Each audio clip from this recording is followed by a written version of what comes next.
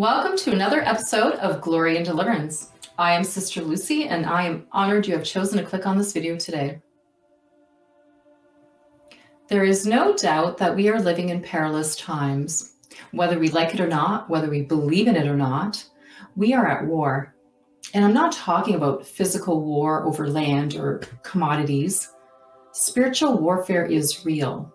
This is a battle for your soul, which is so precious, more precious and valuable than anything physical of this earth. First letter of Peter, chapter 5, verse 8. Be sober, be vigilant, because your adversary, the devil, as a roaring lion, walketh about, seeking whom he may devour. I recall even as a young child reading the book of Psalms for consolation, and we have been receiving many prayer requests for protection from evil. So hence the creation of this new segment called the Psalms of Protection.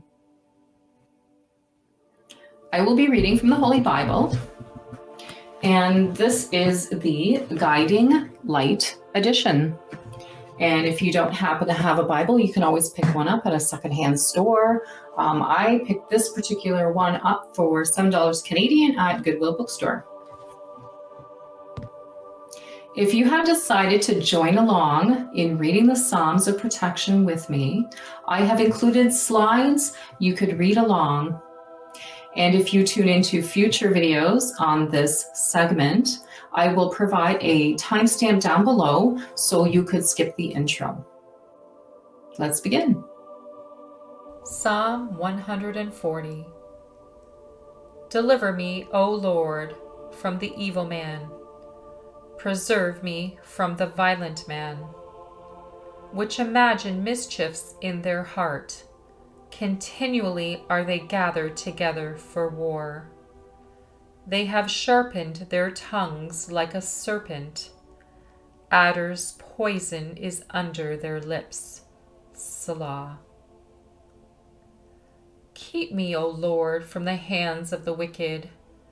Preserve me from the violent man, who have purposed to overthrow my goings. The proud have hid a snare for me, and cords they have spread a net by the wayside. They have set gins for me. Selah. I said unto the Lord, Thou art my God.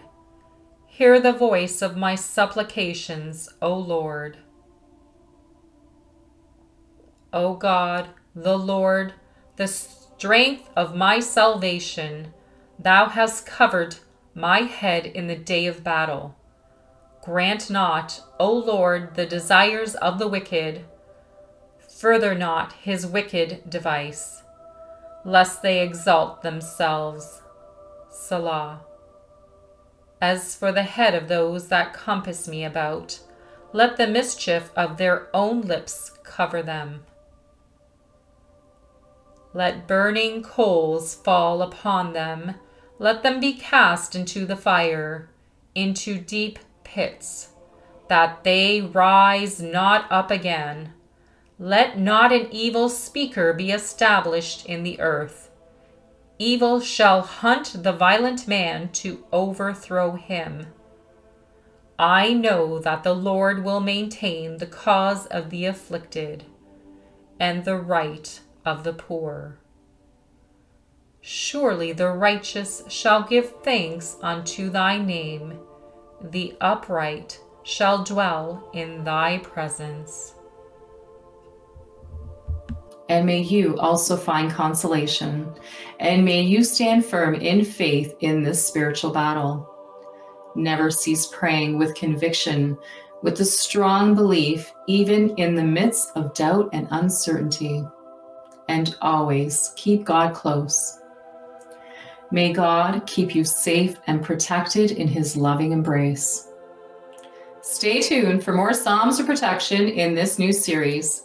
Also, check out the channel for other prayers of protection. Thank you for spending time with me here on Glory and Deliverance.